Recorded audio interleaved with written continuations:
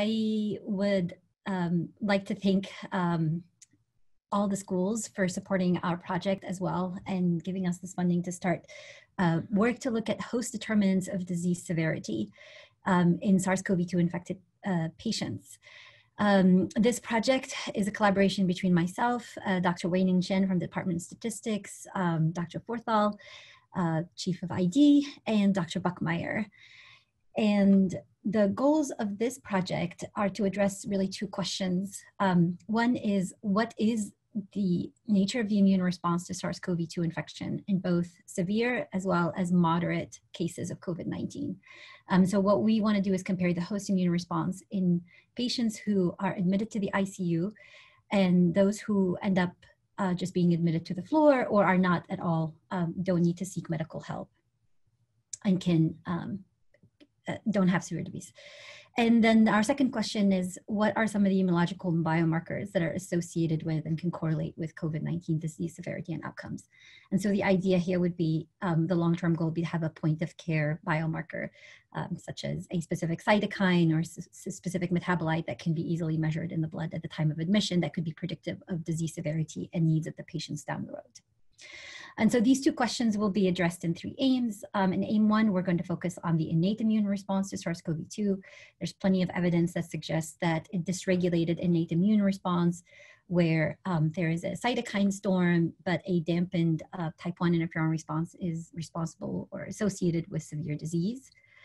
And then in aim two, we will look at the kinetics and magnitudes of the adaptive immune response. And so that's the T and B cell responses to SARS-CoV-2.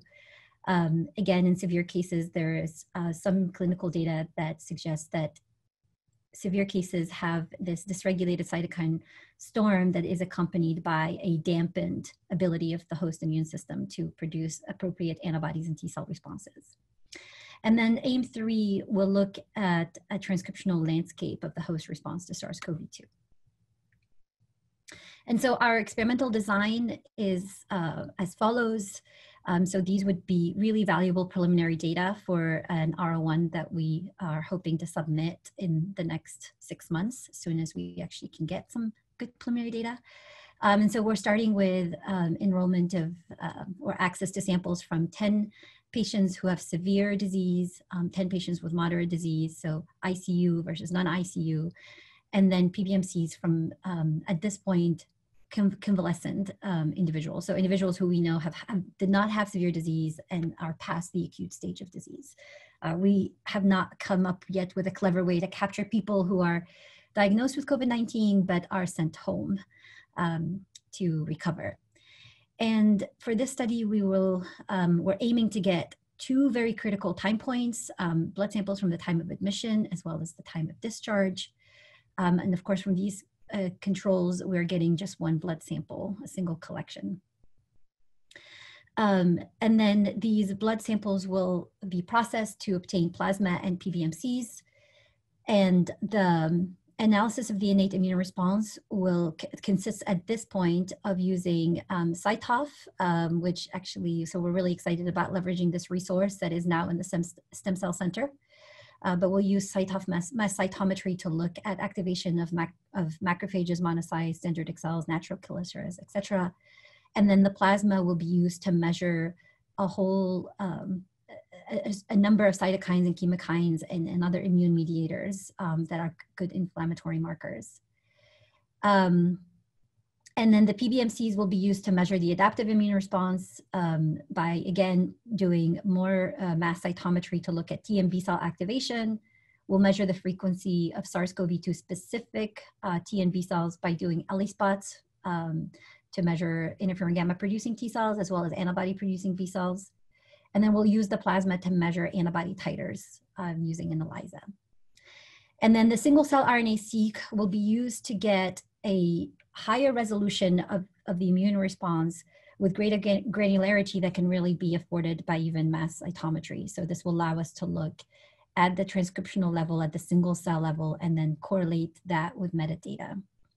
And so the most important part, of course, after the collection of all these data is the integration part. So this is where Dr. Shen will be able to provide great expertise. He has a lot of experience with large data sets integration, but we're going to hope to integrate the mass cytometry data, the proteomics data, as well as the single cell RNA-seq data and the ELISpot data, so that we could build a model that explains what are the key differences between individuals who end up having severe infections and those who have moderate infection, and compare that to individuals who have recovered with very few complications. And we're hoping that these data will set the stage for a larger R01 where we can actually build upon these initial observations and use it to look at specific repertoires of SARS-CoV-2 specific B cells. So our goal is to isolate SARS-CoV-2 B cells and be able to sequence the B cell repertoire. And this is really becoming more critical as convalescent plasma moves to the forefront of some of the therapeutics that are currently deployed in the clinic. And we will also look for T cell epitopes. So this deconvoluting what the T cell response is actually directed against in the virus. And that's an initial first step in terms of developing vaccines. And so that's all I have, and I'll take any questions. Okay, thank you. That was pretty close to time, so there's room for several questions. Suzanne, it's Mike Bookmeyer. Great, go for it. Ilhem, do you think it will be possible to recover those clones of cells that you do find? There are a number of companies and individuals that are making monoclonal human antibodies, and that would be a nice therapeutic if you could identify the population to target.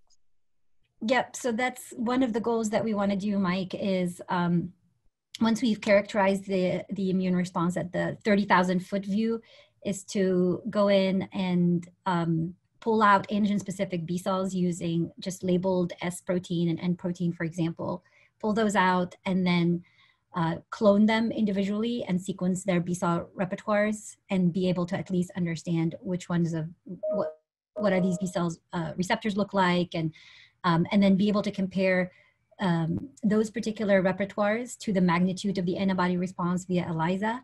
And so slowly start identifying the B cell clones that are making strong binding antibodies and neutralizing antibodies versus those that are not. So yes, a very long-term road down the line is helping the effort of generating monoclonal antibodies. Ilhem, can you use the Chromium system to get more insight into specific regions of IgG response? Yep. So that's part of our single cell RNA-seq. We will couple that with the Chromium reagents that are now available for TCR and BCR repertoire analysis. Great.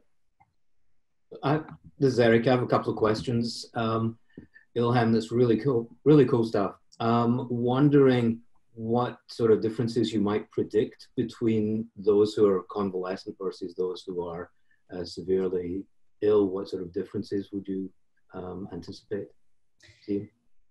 Yeah, so that's a great question, Eric. So I think the biggest difference is that we're going to be able to detect. So of people who are convalescent at this point will most likely not have a lot of inflammatory mediators in the plasma at the time of blood sample collection. But I think the most important difference that we'll pull out is actually comparing the B cell repertoire and the TCR specificity between individuals who are acutely infected and are admitted to the ICU with severe disease versus those who are convalescent. So my goal is that if we can compare the specificity of the T cell responses in people who have recovered and never had severe disease, people who have really acute severe disease right now, and people who have moderate disease that just required an admission to the floor, if we can identify regions of the virus that are differentially targeted amongst these three groups of patients, that we will actually start gaining some insight into what part of the virus might be providing protective antigens as opposed to an aberrant or like a misdirected immune response. So I think the most interesting data will be comparing the T cell specificities as well as the BCR repertoire between the three groups. Right. There's a lot of potential. Second is more a logistical question. Melissa and I submitted a grant where we're going to look at blood from patients to get fresh cells, and decided that logistically we couldn't see how we were going to actually get those cells physically from Orange and bring them back down here to to the campus, and especially cells that, you know, you're planning to look at innate immune cells, which would include some more sensitive cells such as neutrophils. How are you planning to organize that? So that's a really good question, Eric, and I'm glad you brought it up. So we are trying to work with the biospecimen bank on getting prospectively consented patients so that blood samples can actually be obtained from UCI MC. My lab staff is literally going to drive over and pick them up as soon as we have something like that worked up. The other alternative that I'm pursuing is another collaboration with Eisenhower Medical Center in the desert. Same thing, so we will just go get them if we can't get them from UCI MC. But I'm hopeful that we will be able to get these prospectively consented patient samples from UCI MC, because it would be really silly for us to not be leveraging our hospital and having to go outside of UCI Medical Center to get these specimens. Yeah, exactly. You would have to get them under good conditions in order to get high quality RNA. Absolutely. For the single cell seq studies. Yes, absolutely. No, that's a big hurdle right now. Would you, Ilhem, this is Suzanne. As you know, I'm very interested in this logistical issue. Would you not need to get pre-consented patients at Eisenhower? Yes. Or so do you have some kind of an IRB posted there already? Yes, we already submitted our IRB to Eisenhower, and we're, yes, because. And so you are pre-consenting patients there, or their consent form covers this activity? How does so basically the minute they are made, a diagnosis is made in the ED, they will be referred to our study. And if they consent, then we'll get one pretty much close to the time of admission. And then we are working with their medical records to find out if these patients end up in the ICU or not, and then get another sample at the end of the. Okay. One thing that occurs to me is that it's not bad you're working with multiple institutions, because my question has to do with, I noticed you say this would be a really good start. So is the idea here that preliminary data to show practicality and data collection, you need a much larger number of patients? Is that inference correct? We need more patients and we need more time points. So this is preliminary because it's only 10. And so of course, if we want to account for age, sex, race, and ethnicity as all very, very key biological variants, then we definitely have to go to more than 10 patients. So my goal is to show feasibility and get the key preliminary data says we can do these experiments, we can do them with samples from patients, and build upon that to actually have a real clinical study where we have men and women of various ages and various race and ethnicity to do a real study. Seems like, oh, go ahead. Yeah, this is Hung here. A question, are you stratifying your data or keeping track of whether these patients might be, receiving treatment for like interleukin-6 receptor blockade and so forth? Yes, yeah. So I'm working with, Dr. Edwards to make sure that we, and we're kind of trying to stay away from clinical patients in clinical trials right now for exactly that reason. So yeah, that's why we're not going to be powered enough to really, and I'm really worried about, of course, like all my patients who are in the severe category will be over the age of 65, and all my moderate cases will be 35 years of age, for instance, which is a real possibility with an N equals 10. But again, we have to take a first step. And I think even if all we get out of this is establishing a protocol where we get prospectively collected blood specimens from our own patients at UCI MC, and as everyone saw in the COVID-19 updates, we actually had a little surge. We're up to 30 patients right now in the hospital. Even if we just establish the logistics of how to do this type of research with our medical center, I will consider this a well-spent $60,000.